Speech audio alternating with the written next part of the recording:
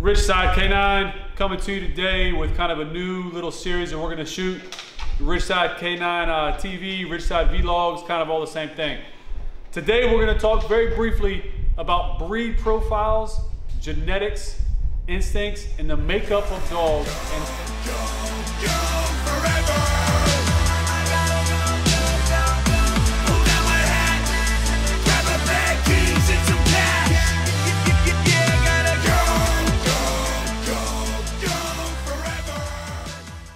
How critically important it is to know what you are buying, what you're adopting, what you're rescuing prior to making that jump, okay? Too often we're doing these leaps of faith, and then the leaps of faith result in very serious accidents afterwards and/or a tremendous amount of money invested in training in order to try to get a dog under control. What we like to do is focus on, let's understand what we have, the breed we have, the possibilities, the ingrained genetic traits of that dog, and work with those traits in order to accomplish training goals and long-term vision of what you want to do with your dog. At the same time, we cannot defy logic. We cannot defy science. We cannot defy Mother Nature, for lack of better words. You can't buy a Caucasian Shepherd and then be totally blown away that he's mildly aggressive towards people. He was bred to kill people in prisons at times, so keep that in mind. Okay guys, continuing with the breed profile. We have a young Doberman Pinscher, incredibly high drive dog. Over the top as far as most Dobermans are today. This owner purchased this dog kind of assuming it was going to be like their last Doberman, and what they got was a dog with very real world-class potential in bite work, sport, the whole 9 yards. Very dog aggressive, has had bites amongst people, accidental of course, but again, example of really researching the bloodline before you get it. Moving down the road here, we have a wolf dog. This dog is way more wolf than he is dog, very heavy, import from Spain.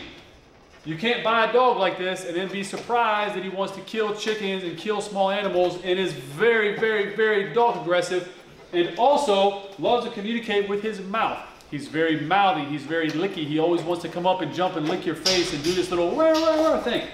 This is the wolf in him. If I stand up, odds are he's going to jump up.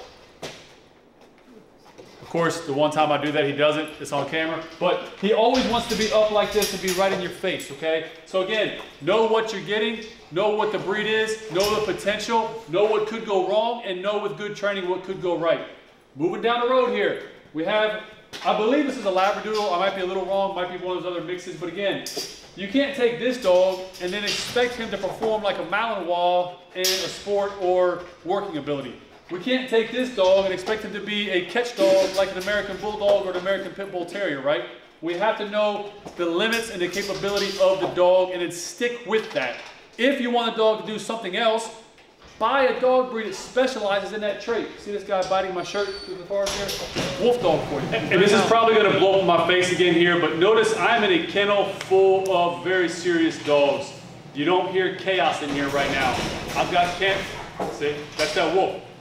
We got camera equipment set up. I'm talking, I'm being abnormal. I'm not focusing on the dogs. Dogs don't normally like that.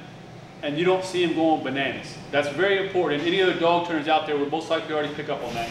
Here we have a Caucasian Shepherd who's very tired because we just came in from outside and his gas tank is not full. Another example of, if I want to take a dog to go running with me, to go hiking routinely, things like this, not a good dog to have, right?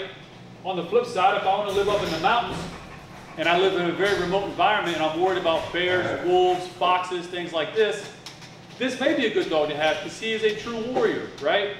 A dog for a dog park? I don't think so. Is he very cute, cuddly? Not so much, but he can be affectionate when he wants to be. But he's also 150 some pounds of pure muscle with ingrained aggression.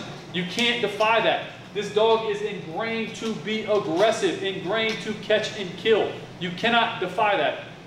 Yes, we can get control. Yes, we can set boundaries and limitations and absolute consequences to his behavior, but the genetics are there. Know it before you buy it. Coming down here, we have a little Staffordshire Terrier. Maybe Staffordshire Bull Terrier, Staffordshire Terrier, but just a little high drive pocket rocket. You know what I mean? Again, I would trust this dog with children before I ever trusted it with like a little kitten, right? I would trust this dog in almost every situation when it comes to biting, that he will not bite a person. Could I take this dog to a dog park? Probably not a good idea, right? Keep that in mind when you're dealing with any of the bully breeds, American Pit Bull Terrier, Bull Terrier, Staffordshire Terrier, American Bulldog, Bullies, all these different exotic Pit Bull Bulldogs you have now where they're making these XL dogs and these mini dogs and whatever. They're just messing with genetics, but very good with people, awesome with children, not so good with other animals. Moving down here, we have a band dog. When I say band dog, some people will look at this dog and say he's a pit bull. He's absolutely not an American Pit Bull Terrier. Anybody that knows an American Pit Bull Terrier will look at him and say that ain't no pit bull. Yes, there's pit bull in him. To the uneducated backyard person, they may say he's a pit bull.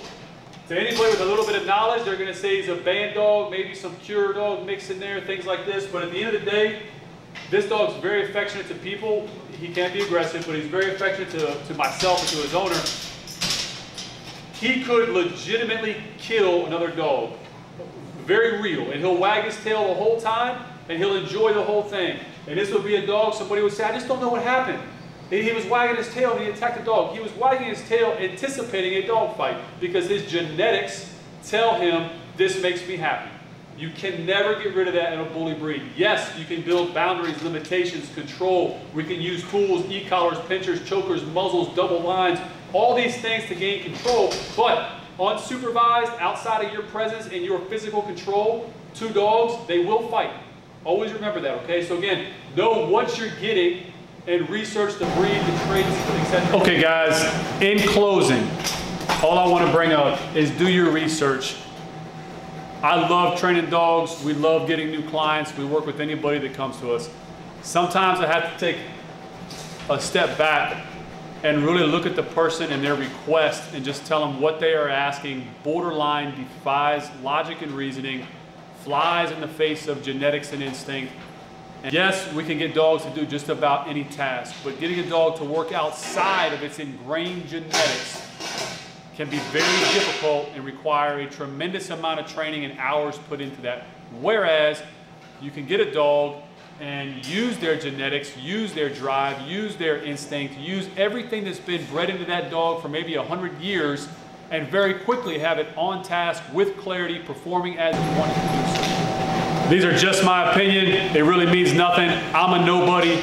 I know nothing. I have no experience. I got that out of the way for all the critics out there. But in reality, again, this is just my opinion from working with a tremendous amount of dogs, most of which have very serious, very real problems, human aggression, dog aggression, or they want to go out there and kill everything that walks. So what I'm speaking of right now is from doing this as a professional, okay?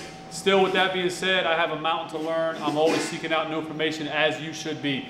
When you get a new dog, I highly, highly, highly encourage you, contact a professional. Look for somebody out there that understands training, understands genetics, and can work with you, your dog, their genetics, your personality, mesh it all together and give you an awesome final product. Ridgeside K9.